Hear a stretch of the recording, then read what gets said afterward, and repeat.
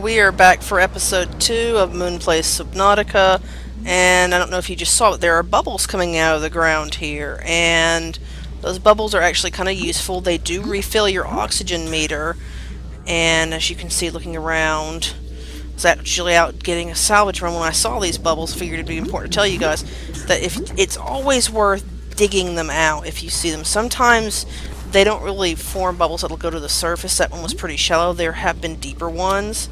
So it's always worth digging them out. Sometimes they aren't buried at all.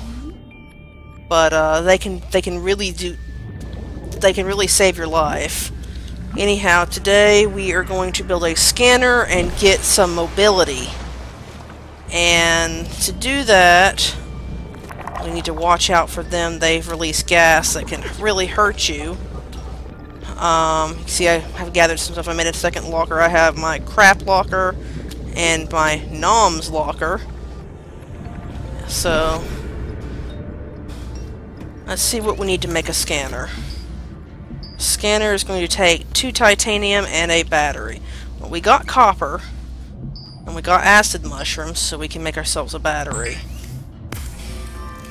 And there is the battery. Actually, we can make ourselves 2 batteries. And then I'm pretty sure we have titanium in here. So, let's go ahead and make ourselves a scanner. And the scanner is going to be how you get additional blueprints and learn about your surroundings. Get some food. So it's pretty important. It's vital to the game.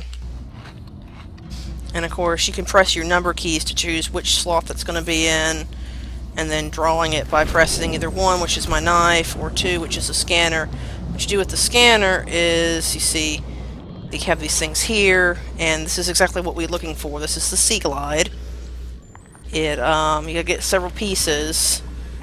It will allow you to go a lot faster. So let me see if I can find, you see we can scan this peeper, kind of. He's fast. He doesn't want to be scanned.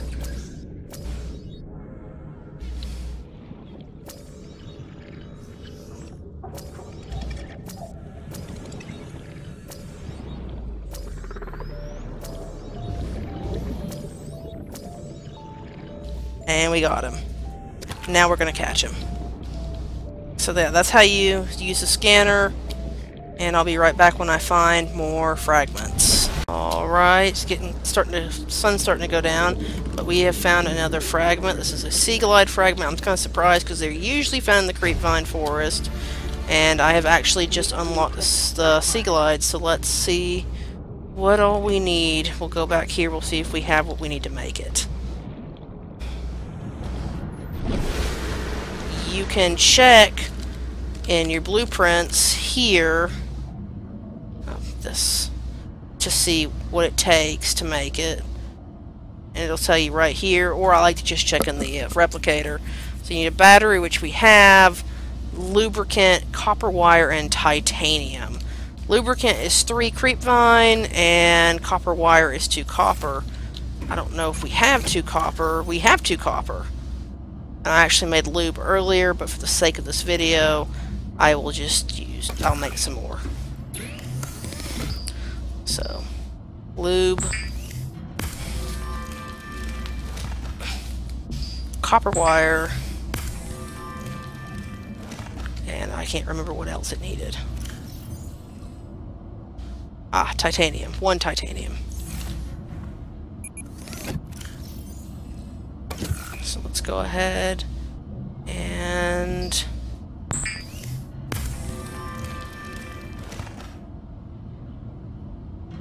we've made the Seaglide,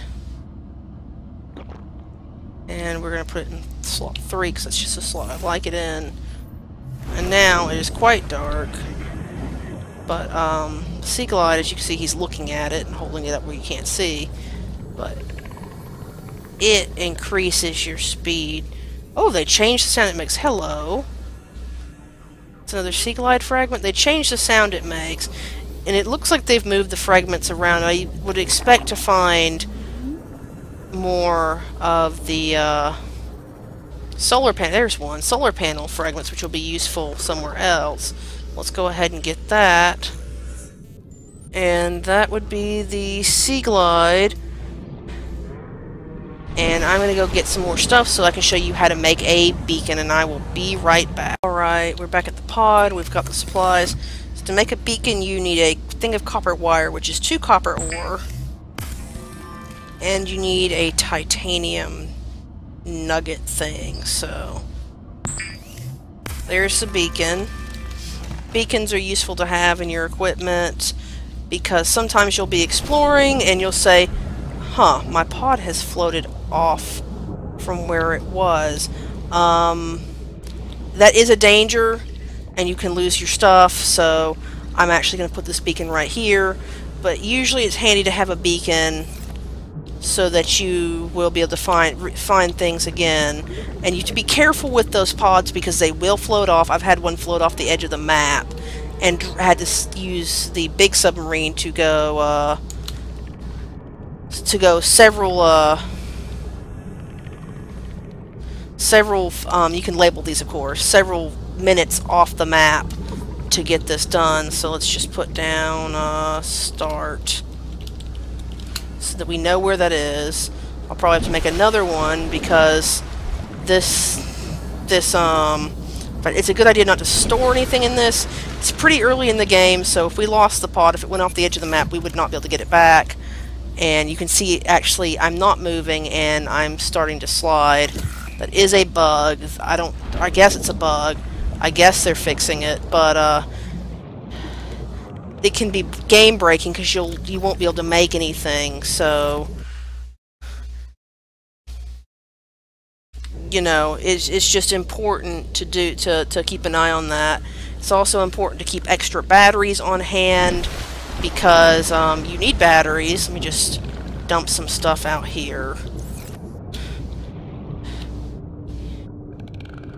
Your items will run out of batteries. I just noticed that the scanner does use up battery now. This area is pretty safe, so it won't really matter if I drop all my stuff out here. Except for fish, of course, because they'll just swim away.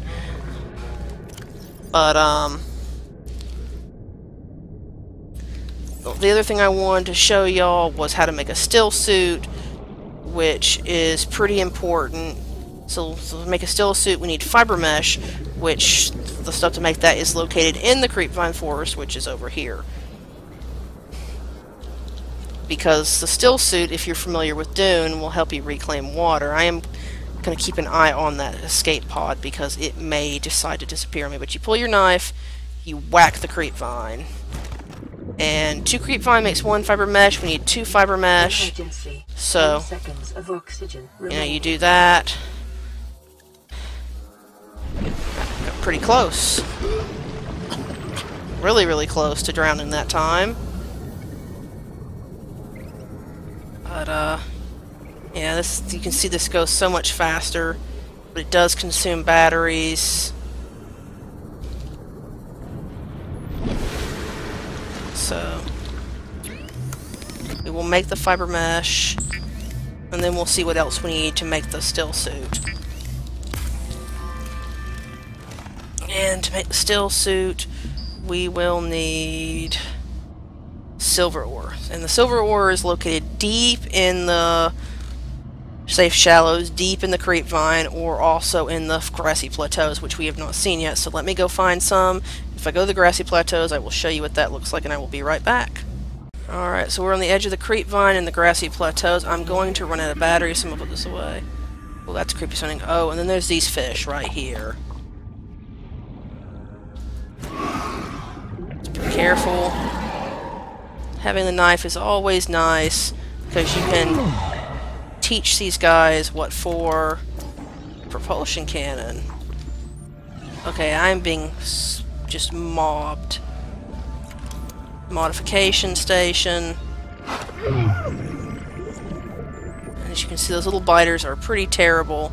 What we are looking for is 30 seconds of oxygen remaining. Is actually 30 seconds. This area is really unsafe. Oh, hello, wreckage. what we were looking for is silver ore. I do have a health pack on me, so that will work out pretty well. Silver ore is usually found pretty deep. Look at this wreck. I'll explore this wreck in a little bit. But the silver ore is found pretty deep.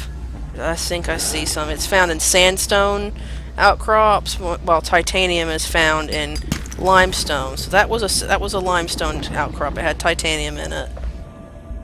And here's another one.